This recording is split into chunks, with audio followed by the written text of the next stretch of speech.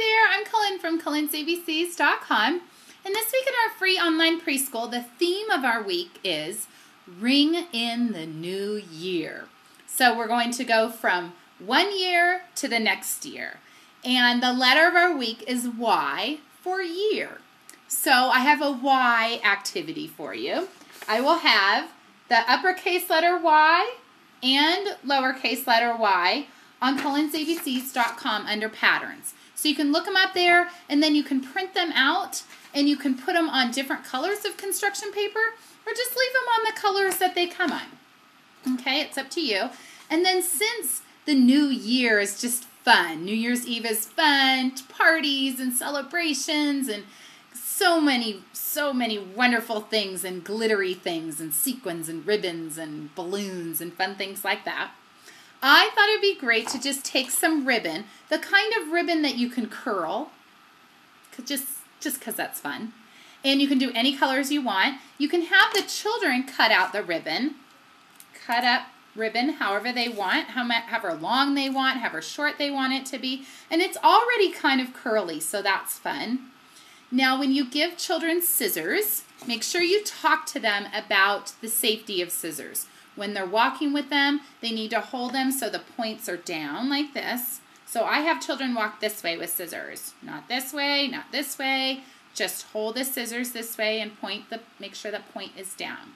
Now, when they're using the scissors, their thumb can go in the hole right there, and then the rest of their fingers can go right here.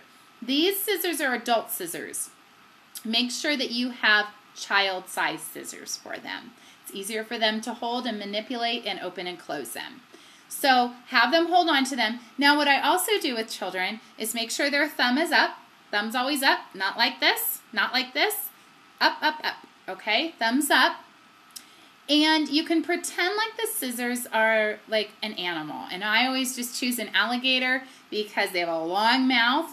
And I say, okay, let's open the alligator's mouth. And then we're going to close down and chomp. Okay? So you can use whatever kind of animal you want. That one just seems to come to mind always for me. So open the alligator's mouth and chomp.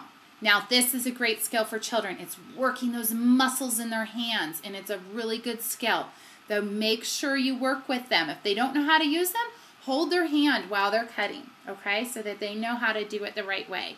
So now what you can do is you can have them cut the ribbon, okay? And you'll want to put it down, you know, on the table for them. So it's just a little bit easier, but I'm just showing you holding up like this so you can see it. So you'll have them cut it. Now, if you want to make them a little more curly, you could do this, okay? I don't recommend letting the children do this because it's dangerous and they could cut themselves. But what I do, just to make it a little more curly, is I hold it right here, and I make sure my thumb is on the ribbon here, and then I pull it, okay? And then pull, pull, pull, pull, pull, and then it comes out a little more curly like that, okay?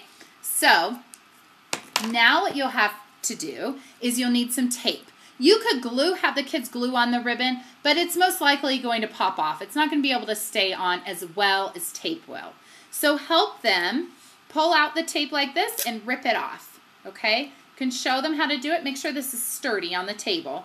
And pull it out. And then I tell children, stay away from this part right here because it is pokey. It has little teeth on it. It's pokey.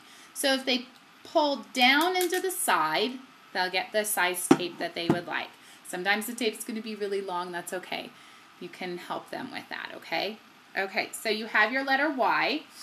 And then you can have the children tape the ribbon onto the Y. Okay? I hope you enjoyed this idea and you have fun learning about the letter Y. Bye.